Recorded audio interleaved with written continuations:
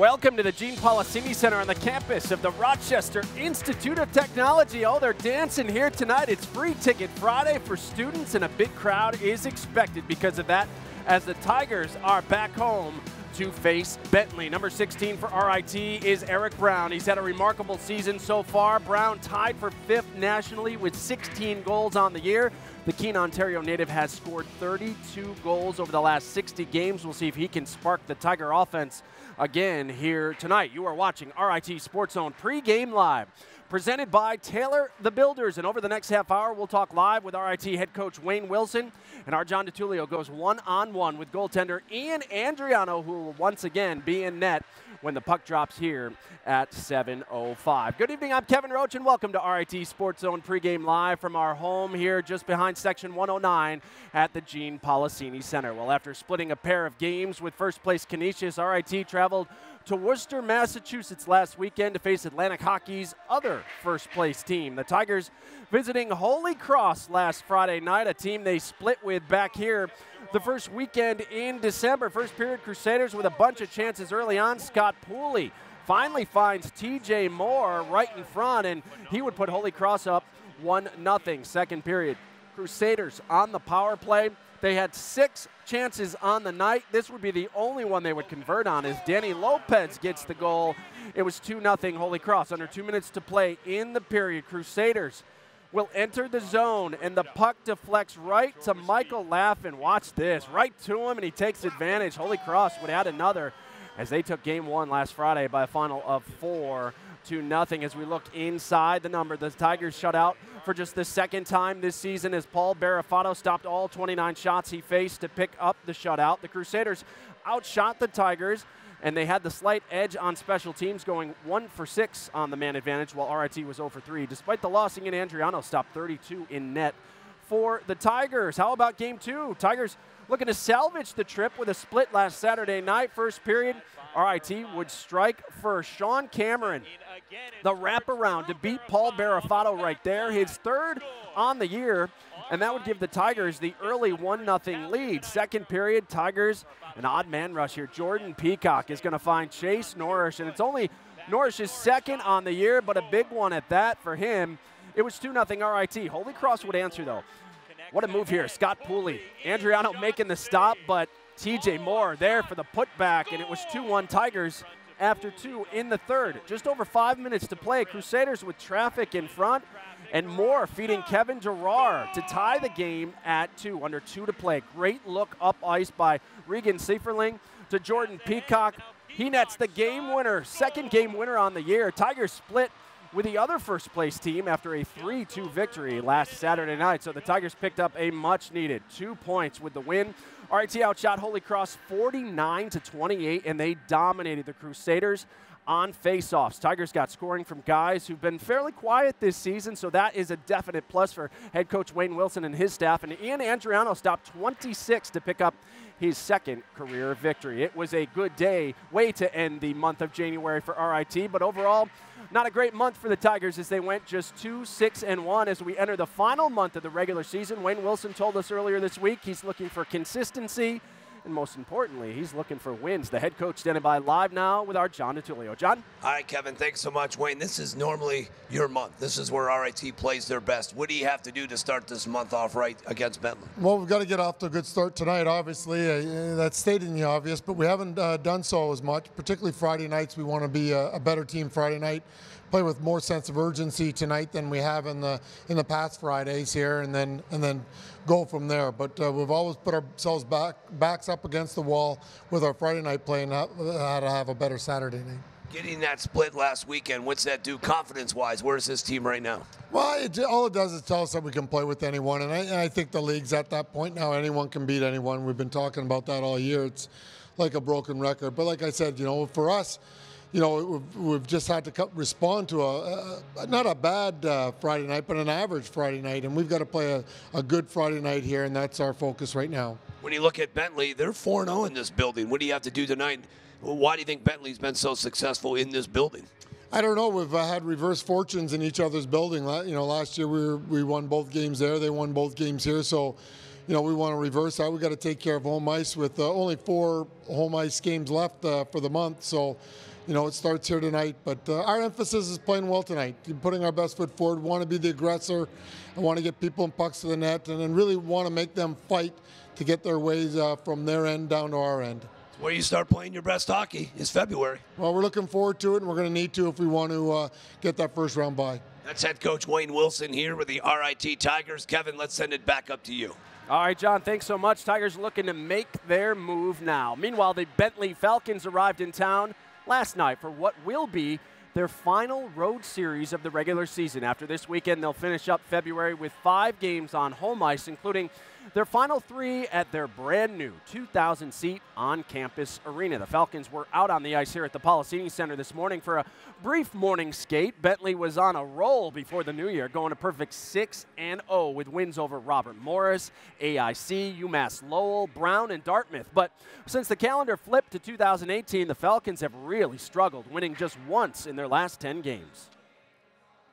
We've had some emotional swings this year. We started off 1-7-3, then we rattled off 6-0-1 stretch through 7 games, and we came back from break and started from scratch again. We had trouble putting the puck in the net, and we had some injuries over the last month, which we paid the price with a little bit. We're starting to get some guys back healthy now, but we're very excited about this final push here. Feel really good about the team. Feel really good about what we can accomplish here in this next month. As bad as things went in January, you're right in this league. It's wide open this year. Yeah, it's definitely wide open, and you hear that more and more across college hockey with the parity in college hockey. But we've played pretty much almost every team this year, and there's not a whole lot of difference between most teams. So pretty much for goaltending and special teams, each night's going to be really important here. Yeah, Bentley trying to get things turned around as we enter the final month of the regular season, and things continue to be tight in Atlantic hockey, as both coaches mentioned. Canisius and Holy Cross sit tied for first place with 26 points. However, check out the top 5, all separated by just 4 points heading into tonight. RIT tied for 7th with Army, a team they swept back in October. So if the playoffs began today, Tigers would host Bentley in a best-of-3 first-round series. Of course, Tigers hoping to finish in the top 5 at least, which would assure them a first-round bye. And when you get to February, all the games are big. This morning, 10:35 a.m. start. Robert Morris getting it done at Sacred Heart. 4-1, the final to move just 2 points out of first place. Tigers visit them down at Pittsburgh next weekend. Elsewhere in the league tonight, Niagara visits Army West Point. It's a first-place showdown at the Harbor Center between Canisius and Holy Cross. That one's set to face off at 7:35, while Air Force and AIC will get started out in Colorado Springs just after 9 o'clock our time here tonight. Well, still to come on the program, Wayne Wilson has decided to stick with the hot hand in net. Our John DiTullio went one-on-one with Ian Andriano earlier this week, and that conversation is on the way. Plus, he was the hero last Saturday night in Worcester, Mass, as the Tigers earned a split with first place Holy Cross. Number 25 is Jordan Peacock, and he will join our Kim Bernson next. This is RIT SportsZone Pregame Live.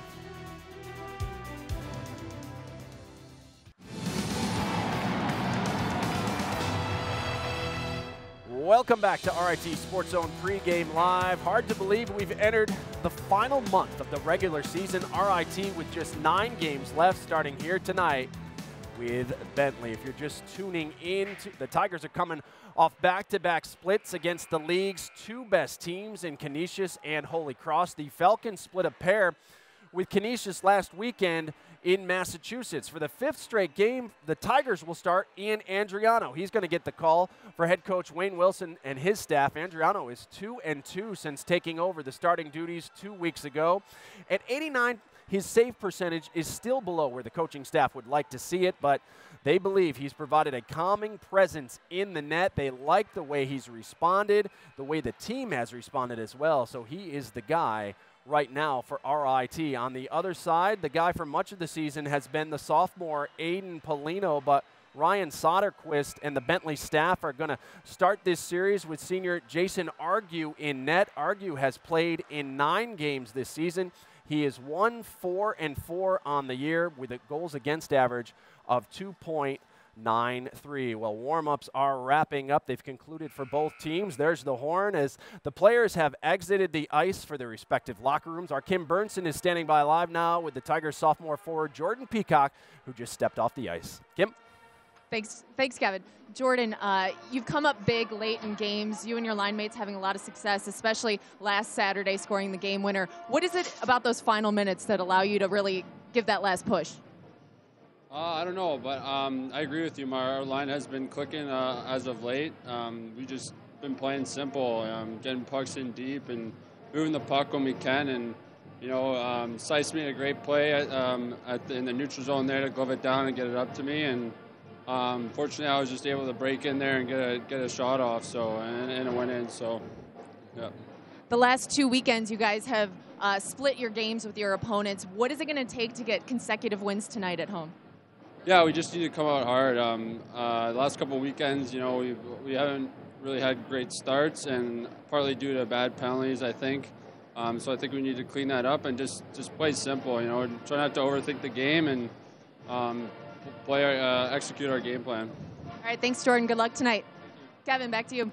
All right, Kim, thanks so much. We'll see you throughout the broadcast here tonight on RIT SportsZone Live. Well, RIT has made a commitment to its Division I and Division III athletic programs, especially over the last 5 years. The Division I hockey teams have this beautiful facility to train and play in, and President Munson told us in the fall that the Division III lacrosse and soccer programs may have a new facility to compete on in the near future. But the university is also making a commitment to improving its current facilities as well. Just last week, RIT baseball team, fresh off its best season in team history, unveiled its brand new locker room. The new facility, made possible thanks to the generous donations by the Hearn family and Jan Proper Schreier, features an expanded floor plan, custom lockers, and RIT Tiger branded furniture. I was blown away. I saw it throughout the stages because I live pretty close, and when I saw the finished product, I was absolutely blown away. What does this mean to the program, coming off your best season ever, to have a donation like this that makes this all possible? I mean, it definitely shows that people believe in us, and I think we're going to use this as a stepping stone to our next goals. Family and relationships is always what we talk about, right? And the best way to have those is to spend time together. So it's important for the team, and I really realized how important it is for recruiting. One weekend we had 4 recruits come in while the team was lifting. So it was just 4 brand new kids who had never met each other. They come into this space, they love it, it's Division I material, and they can play MLB The Show, and in half an hour they're best of friends. These people are highly sought after. They're the best, brightest, and they can play a sport. They can go to a lot of different places. So having this type of facility helps us get the best, the brightest baseball players, and that's important to winning. Yeah, the Tigers won a lot last season, a school record 33 games to be exact, and captured their first Liberty League championship and NCAA tournament bid. Now, Rob Groh and company opened the season on March 3rd, weather permitting, down in Pennsylvania. Coming up tomorrow night on Pregame Live, we'll hear from the generous donors of this project who, like so many others, continue to help make things possible for our students and staff here at RIT. Elsewhere tonight in RIT athletics, some basketball here on campus at the Clark Gym, and the Lady Tigers in control at the half, 45-23 up on Clarkson as they unveiled that Liberty League championship banner at the Clark Gym here tonight. And the men tip off at 8 o'clock. We'll update that during intermission for you. Well, still to come here tonight on Pregame Live, we'll share John's conversation with starting goaltender Ian Andriano. Plus, John and Jean will share their keys to tonight's game. It's all straight ahead as we get you ready for hockey night here at RIT, the Tigers and Bentley Falcons. This is RIT SportsZone Pregame Live.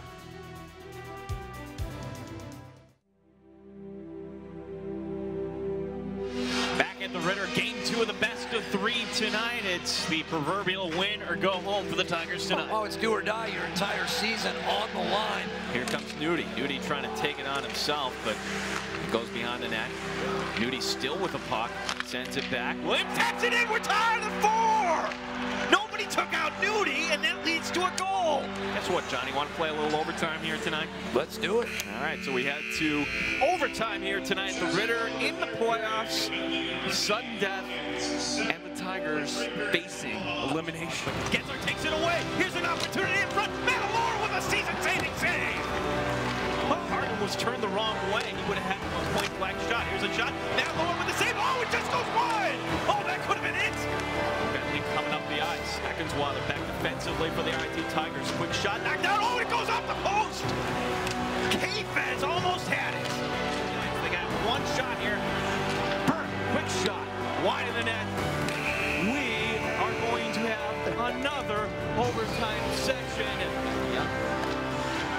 to Burt. Burt at the point, spinning. Send it right in front to Noah. Smith, the shot in front. It's in! It's in! It's in! We'll see you tomorrow night! Who else? Cameron Burt has won it for the RIT Tigers! Cam Burt on the doorstep. Tigers live another day.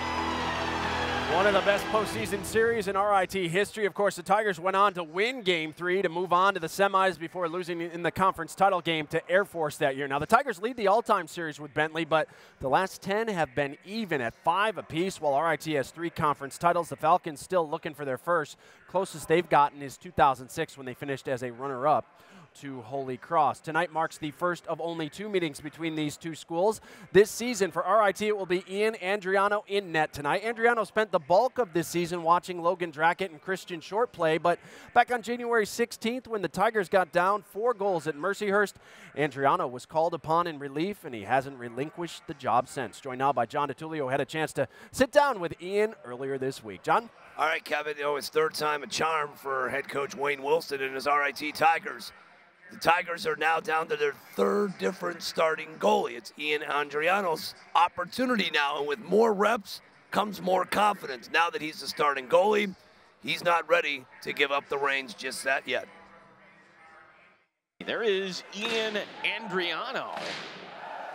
His first start here at RIT, only his 4th game action. Let's talk about how being patient, waiting for your time, and then when your number was called. Walk me through just being patient and watching Logan play and watching Christian play, waiting for your number to be called. I think we've all kind of done that at some point this year. I think it's definitely helped me just basically to get used to kind of the level of play this is at coming from juniors and jumping up to Division I. I mean, there's obviously a big jump, especially at home in front of some of the best fans that I've ever played in front of, and it's a pretty cool atmosphere to play here. So definitely a lot of excitement when he let me know, and I just really wanted to go out there and play my best and take a run at it.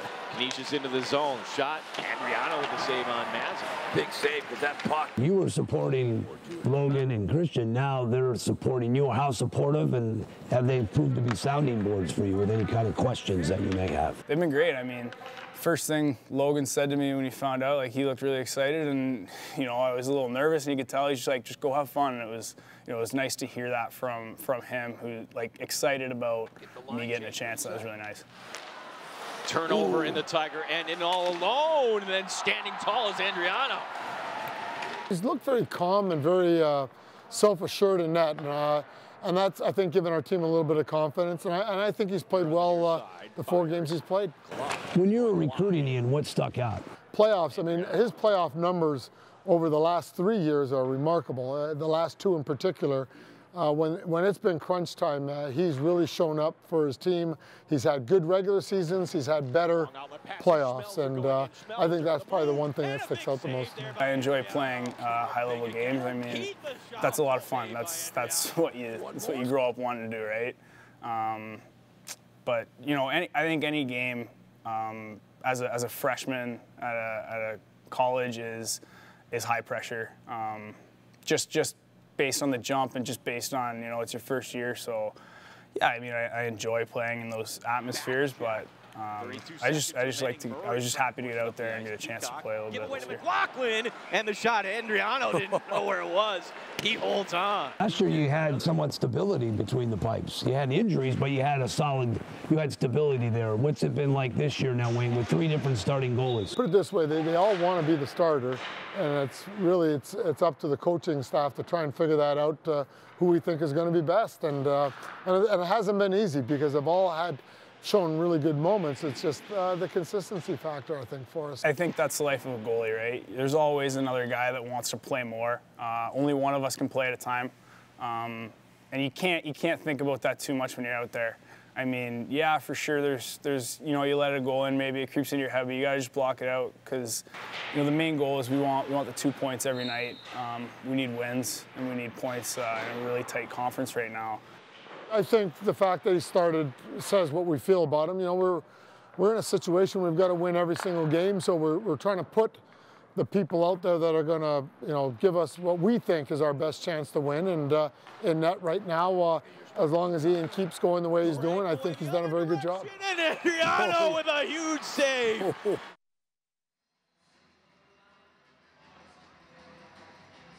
When you look at his numbers, Gene, his save percentage, .898. He'd like to be a little bit higher, but it is interesting. Back in around November, Wayne said he wanted to name a starting goalie, one goalie by early February. It's early February, but he's not going to have a quick hook. He's going to stick with number 40. He likes the way he's playing. He thinks he's getting better with more time on the ice. Well, and here's the opportunity this weekend, John, because after this weekend, you only have 3 left. If Andriano plays well this weekend, it's him, right? I think if he wins this weekend and Wayne feels they can get a sweep, if they get the sweep, I think they ride him right through March. There's no question about it. This is a Bentley team, a tale of 2 seasons almost within the season, if you will. Bentley's starting out strong, but only 1 win this calendar year.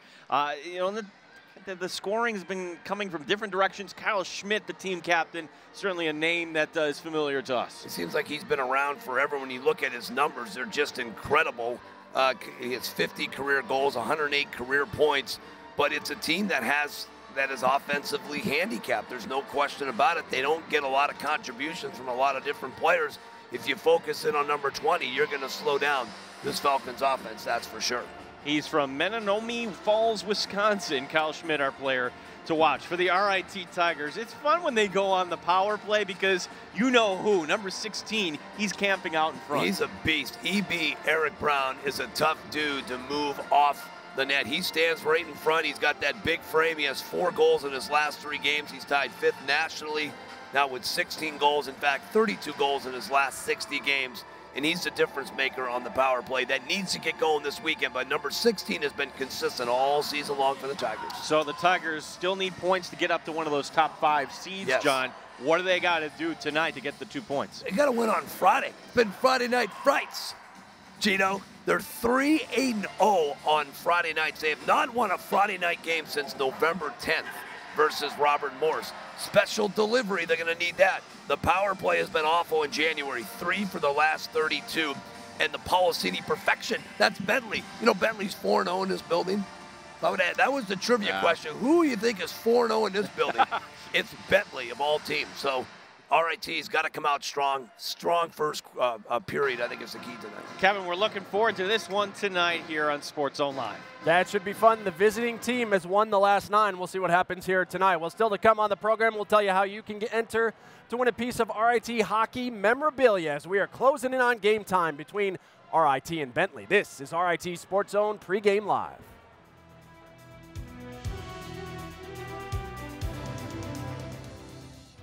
Back here on RIT SportsZone Pregame Live. Tigers hosting Bentley here at the Policini Center where the Falcons feel right at home. As we've mentioned, Bentley a perfect 4-0 on RIT's home ice. And the visiting team has won the last 9 in this series. Hey, if you're a big Tiger fan or you know someone who is, you're going to want to get your hands on this. A framed RIT Tigers jersey that has been signed by the entire 2017-18 team. All you have to do is like the RIT SportsZone Facebook page and comment on our post about the jersey, and you're entered to win. A winner will be randomly selected next weekend on February the 10th. Hey, make sure you join us tomorrow night for the finale of this 2-game series between RIT and Bentley. Our coverage kicks off at 6:30 with RIT SportsZone Pregame Live presented by Taylor the Builders. That comes up on CW Rochester and streaming all season long on RITSC.com.